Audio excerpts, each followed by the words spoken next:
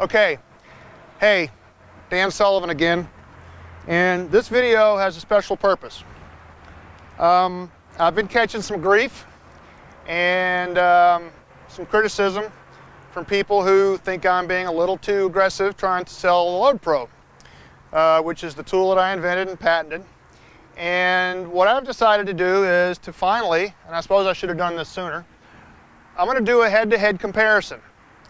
I've got the LOADpro, and I've got the Voltpro from hickok-waekon, and I've got the Powerprobe, in this case the Powerprobe 3.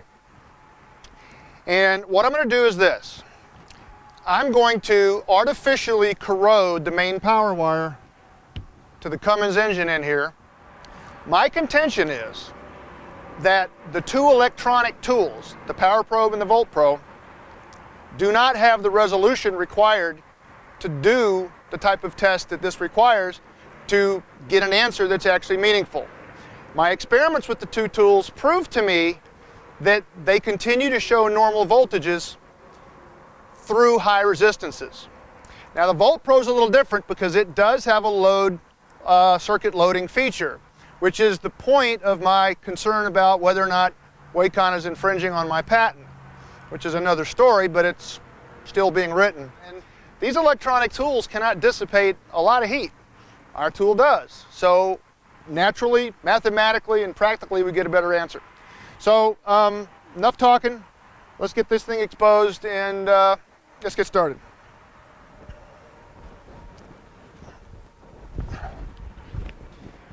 One of the things that I've said about the differences between the LOADpro, the Voltpro, and the Powerprobe is that the voltmeter is completely independent of any type of exterior power source. You don't have to plug it in to a battery to make it work.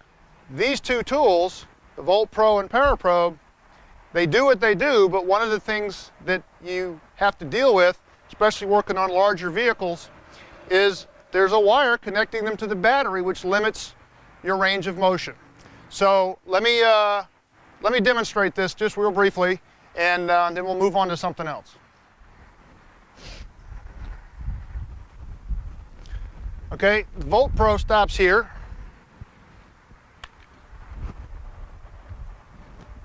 Powerprobe stops here, but I have to say, to be honest, that they have an extension. Okay, apparently for large trucks and heavy equipment, but even if you have a long extension, you're still tied to the battery.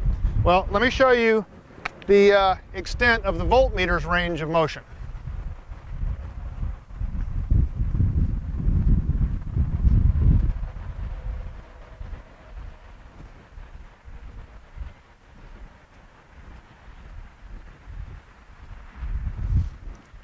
It's all the way down here! All right, let me describe the experiment here. A lot of people have complained to me saying that I don't provide enough specifics about the tools that I'm finding fault with, and I'm overselling the LOADpro and trying to make it out to be more than it is, and that's not the case. I've said it forever. The LOADpro does one thing. It loads the circuit, and it uses voltage drops, which are well understood.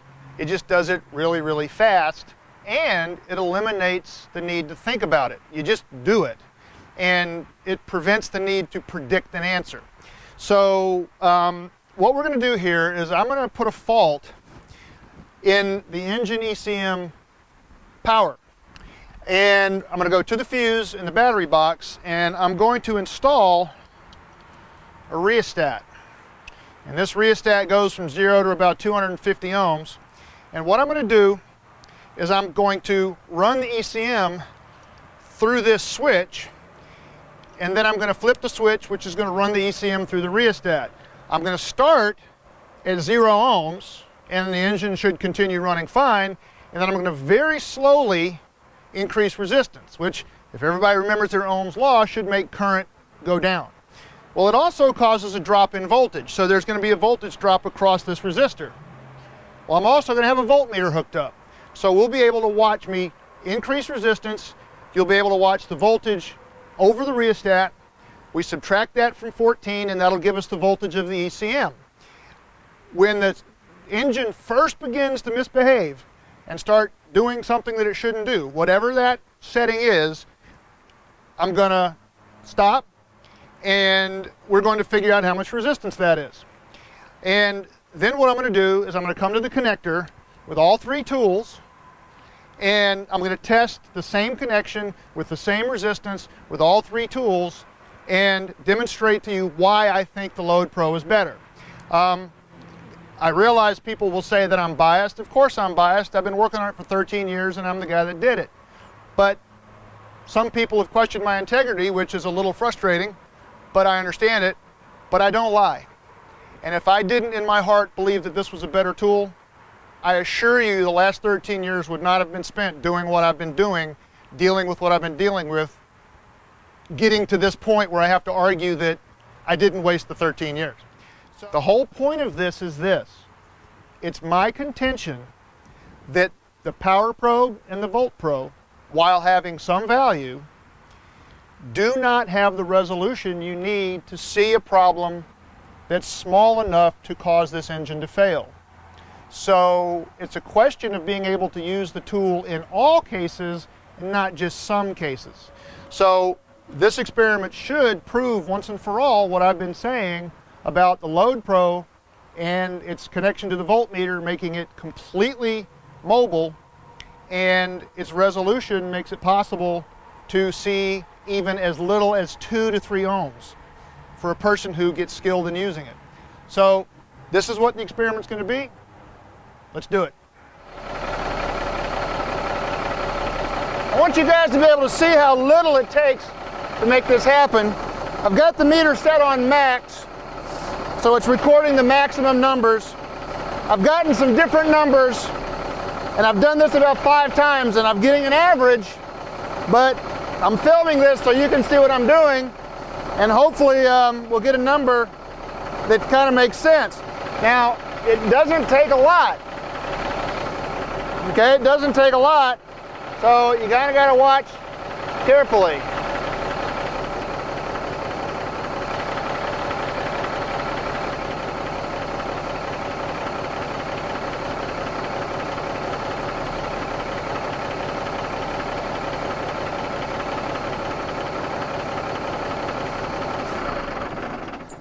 Okay, the meter is showing 3.63 volts. I recorded it on the max setting, so engine shut down, and that's where the voltage drop. Occurred. And if I unplug this and then just turn the meter on ohms, because it's all hooked together, then I get 4.9 ohms. All right, now the last time I got 6.7, the first time I got 5, then I got 4.3, then I got 5.2, and now I got 4.9. So I want to pick a number, and I'm just going to say 5, because, okay, that's pretty much what I got. All right, first tool up is going to be the Powerprobe 3. Notice the lights are on, right? The lights are on. There's no reading on the meter, and factually, the voltmeter right now would be showing you ghost voltage. It's the numbers jumping around. That would mean open circuit. So there's no reading here if you're not connected to a circuit. So that's not available. It also has this really, really sharp point, which makes it very easy for people to assume that poking holes in wires is good. And more importantly, though, from a diagnostic perspective, this point will go right through 1/1000th of an inch of corrosion and you miss the problem. Okay, so say what you will, sharp points are bad, okay, and I'm quite frankly surprised that we still make tools with them. Okay, main power wire, let's see what we get.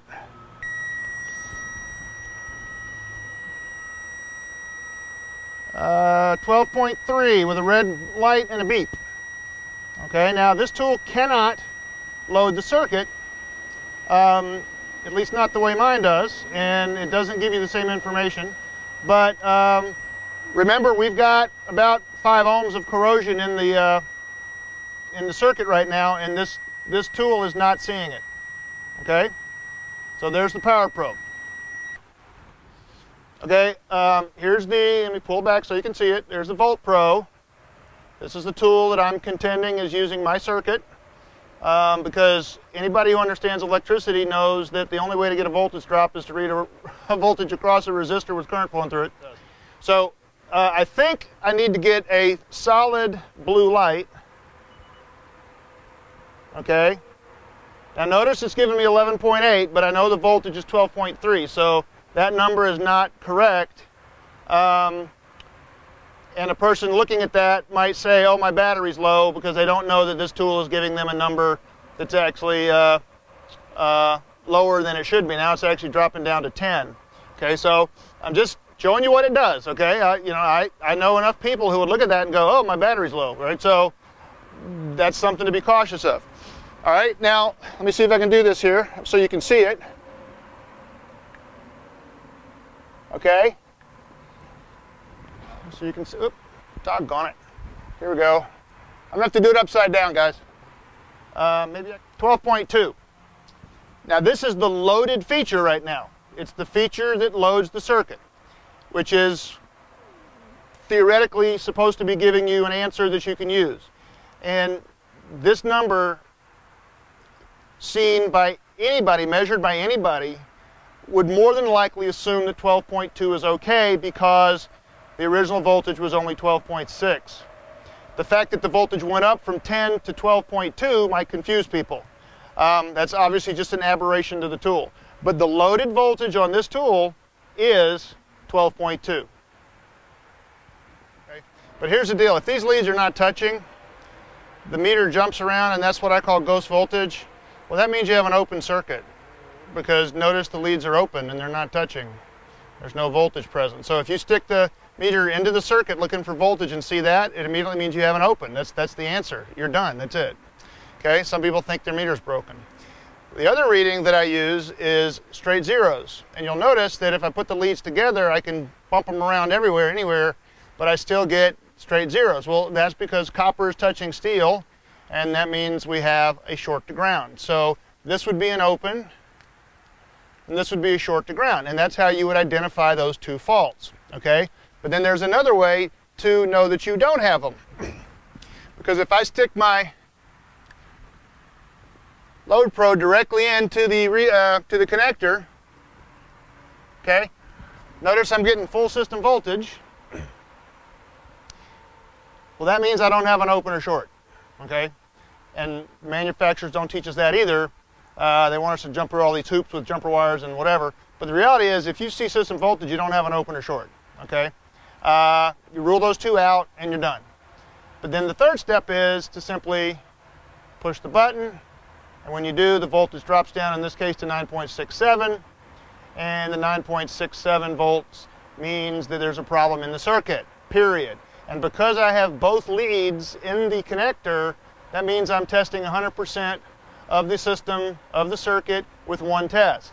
I don't have to move my lead, I don't have to move my little tool thing to another pin. I'm checking the positive and the negative at the same time. One test, one test, okay?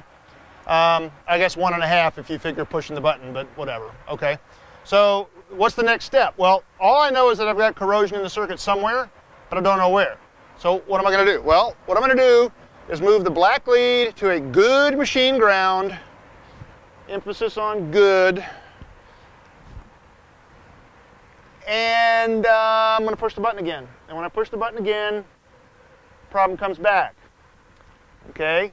That means the problem's in the positive. So I now know I have a fault caused by high resistance in the positive wire, and I'm done diagnosing. Now all I have to do is go find it. So let me zoom out and show you the entire process in real time, and you can make up your own mind as to whether or not this tool works the way I advertise it to, or not.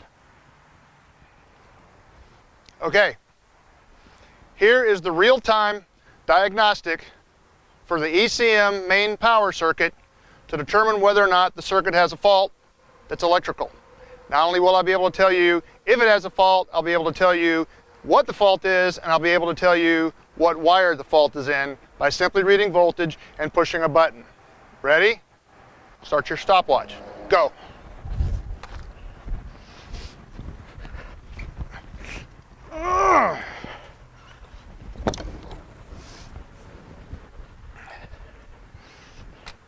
Meters on volts. Remove the ECM power plug. Plug it into the 2 pins. Full system voltage, no opens or shorts. Load the circuit. Drops to 9.67. Move the black lead to ground. Repeat the test. Drops to 9.67. I have a corroded positive wire.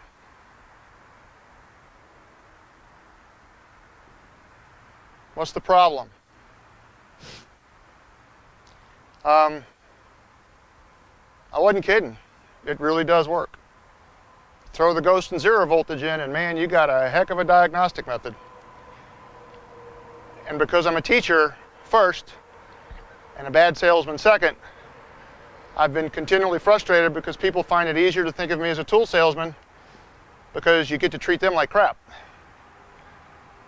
But people tend to ignore the fact that I've got 30 years of experience in the field. I earned these patches. Any of you guys who criticize me for chasing the American dream and then getting upset because somebody might be stealing my patent, you don't understand the problem. I've never lied about this tool. I've never tried to suggest that it does anything more than it does. I have demoed this tool or sent this tool to around 200 engineers at about 40 companies in the last 13 years. 3 companies have adopted the tool: Caterpillar, Volvo, and UPS. A lot of other companies use it, but those 3 companies have adopted it.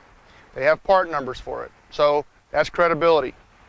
As much as I hate to sound like I'm slamming, I don't think any company that large will ever give a part number to a tool with a sharp point, because they have enough sense to understand that they don't want people out there in the field using those tools, and I think everybody understands why. That's all I got. I'm done. That's what the tool does. That's what those tools do. As I said, they do not have anywhere near the wattage dissipation to actually get a reasonable reading, because on 5 ohms, they all showed normal, but on 5 ohms, this dropped almost 3 volts.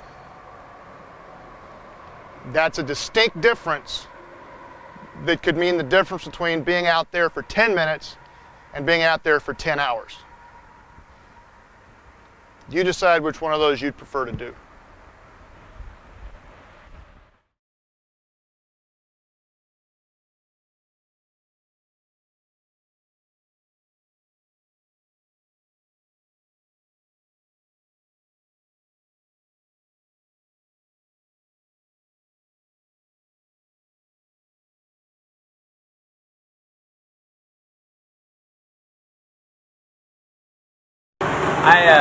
Working on a bus, had a fan switch that evidently had went bad, but we couldn't find it because using regular leads, it showed it had ohmed out, showed no resistance through the wires.